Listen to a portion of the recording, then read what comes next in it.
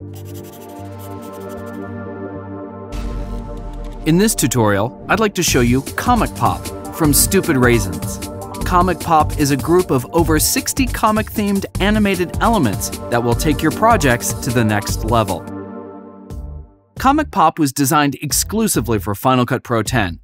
You can find the titles in the Titles browser under Stupid Raisins Comic Pop. Comic Pop comes with a couple templates to get you started using logos and text. Let's take a look.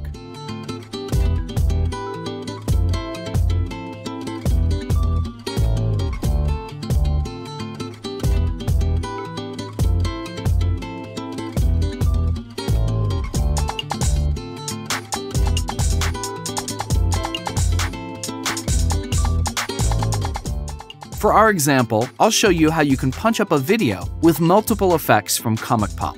I have a clip on my timeline with a dancer. I'll drag the Electric 6 effect and drop it on top to match up with his first movement. Using the on-screen control, you can position, scale, and rotate the effect easily. In the parameters, you have control over the color and opacity of the effect. I'll change this to a neon green. Here, you can further adjust the scale, position, and rotation if needed.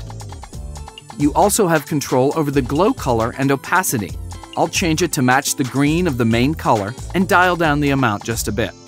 Now, I'll repeat this process with different effects from the electric category and line it up with each movement the dancer makes.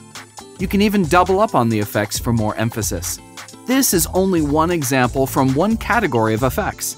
You can mix and match to create some great looks. Comic Pop from Stupid Raisins is an easy-to-use group of effects that can transform your videos in just a few minutes. FxFactory offers a huge selection of great effects, and if you don't have them yet, I suggest you go try them out at FxFactory.com.